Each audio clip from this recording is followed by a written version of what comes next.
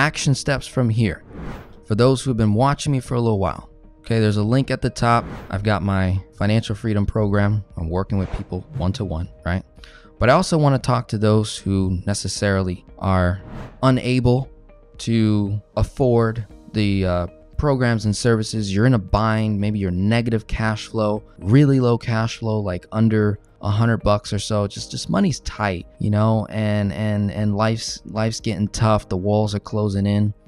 I want to give you a solution. All right. And this is something that I announced last night to my private community, right? Something I announced to my community last night. We had a wonderful discussion on this. So your very own personal finance geek of the 21st century, Denzel Rodriguez, has started a church. So that's my announcement to you all. I started a church. Now this is going to be unlike any church y'all are accustomed to or familiar with. I'm going back to the original meaning and intent of church. So my ministry is called the Ecclesia Gathering. In other words, the Finance Geek Ministry, which is a FBO, it's a faith-based organization. And the Ecclesia Gathering is something that we do on the first and last Friday every month, 8 p.m. Eastern time. Like this kind of format would probably be like either a unlisted live stream, or in most cases it'll probably be via Zoom, because I want to be able to see you all, have conversation.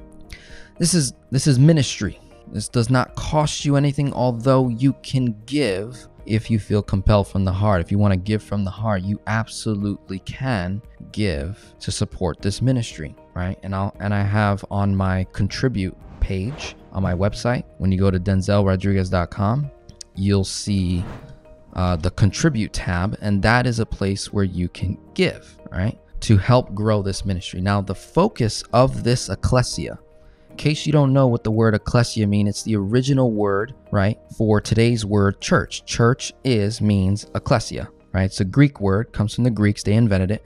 And there's multitudes of definitions of ecclesia, but essentially it is a political cabinet, right? It's a political cabinet of authorized members who have been appointed by the king.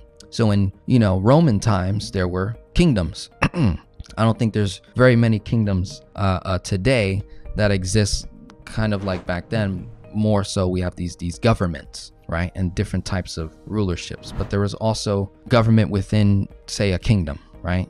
And so the ecclesia is a representative of the king's will, right? The whole purpose of the ecclesia is to manifest the will of the king, and the king appoints, there's no voting, it appoints its members, and then the members are representatives, ambassadors, representing the king's will to the territory that it covers, right? So in our ecclesia, our focus, our niche is finance. So we are a ministry of finance. And I'm doing the same exact things that you just saw here. Case studies after case studies, running people's numbers, velocity banking, infinite banking, kingdom authority, building a business, right? Providing real financial solutions, right? And there's many other things that comes with that. So if you want to be a part of that, you reach out to me directly. You go on my website, contact form, and put in Ecclesia Gathering.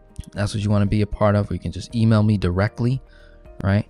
And I'll throw my email in the chat so that you can get a hold of me and we can have some fun together. And those meetings will go about maybe 2 hours or so. And really, that environment, the Ecclesia Gathering, is allowing the logical and the spiritual to all come together, right? It's a place where we can truly, I should say, express what our purpose is according to our manufacturer, our creator, right?